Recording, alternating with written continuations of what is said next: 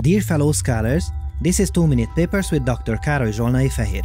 Today we get to be a paper historian and witness the amazing progress in machine learning research together and learn what is new in the world of nerves. But first, what is a nerve? In March of 2020, a paper appeared describing an incredible technique by the name neural radiance fields, or NERF in short. This work enables us to take a bunch of input photos and their locations, learn it, and synthesize new, previously unseen views of not just the materials in the scene, but the entire scene itself. And here we are talking not only digital environments, but also real scenes as well. Now, that's quite a value proposition, especially given that it also supported refractive and reflective surfaces as well. These are both quite a challenge. However, of course, NERF had its limitations. For instance, in many cases, it had trouble with scenes with variable lighting conditions and lots of occluders.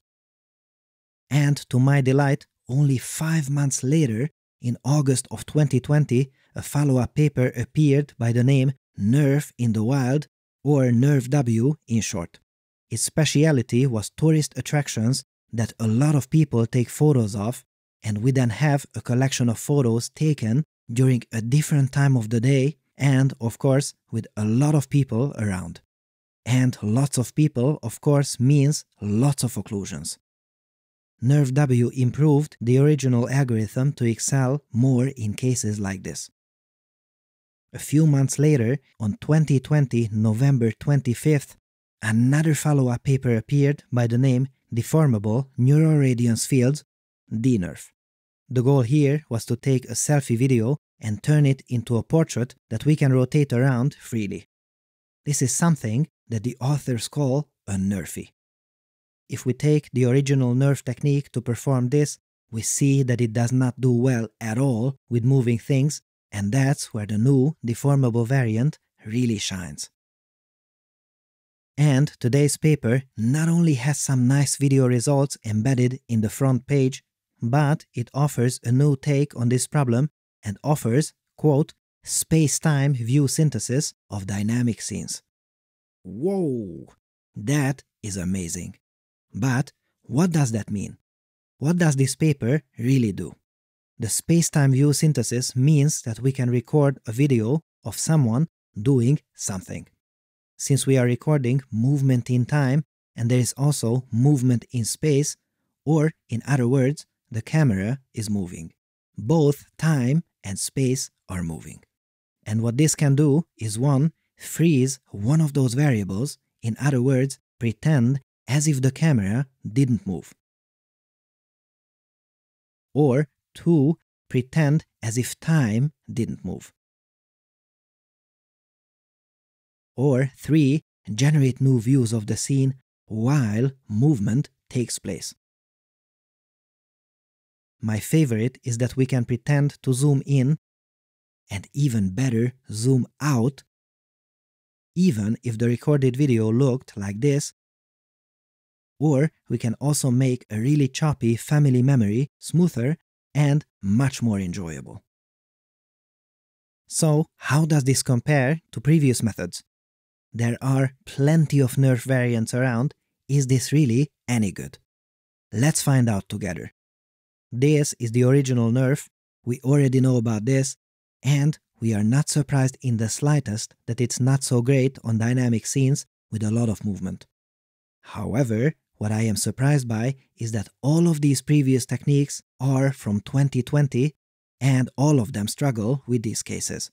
These comparisons are not against some ancient technology from 1985. No, all of them are from the same year. For instance, this previous work is called Consistent Video Depth Estimation, and it is from August 2020. We showcased it in this series and marveled at all of these amazing augmented reality applications that it offered. The snowing example here was one of my favorites. And today's paper appeared just 3 months later in November 2020. And the authors still took the time and effort to compare against this work from just 3 months ago. That is fantastic. As you see, this previous method kind of works on this dog, but the lack of information in some regions is quite apparent. This is still maybe usable, but as soon as we transition into a more dynamic example, what do we get? Well, pandemonium. This is true for all previous methods. I cannot imagine that the new method from just a few months later could deal with this difficult case, and look at that. So much better. It is still not perfect, you see that we have lost some detail, but witnessing this kind of progress in just a few months is truly a sight to behold. It really consistently outperforms all of these techniques from the same year. What a time to be alive! If you, like me, find yourself yearning for more quantitative comparisons, the numbers also show that the two variants of the new proposed technique indeed outpace the competition.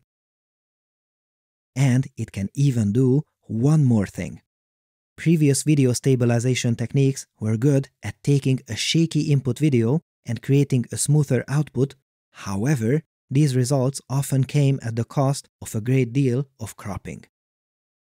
Not this new work. Look at how good it is at stabilization, and it does not have to crop all this data. Praise the papers! This episode has been supported by Lambda GPU Cloud. If you're looking for inexpensive cloud GPUs for AI, check out Lambda GPU Cloud. They've recently launched Quadro RTX 6000, RTX 8000, and V100 instances, and hold on to your papers because Lambda GPU Cloud can cost less than half of AWS and Azure. Plus, they are the only cloud service with 48GB RTX 8000.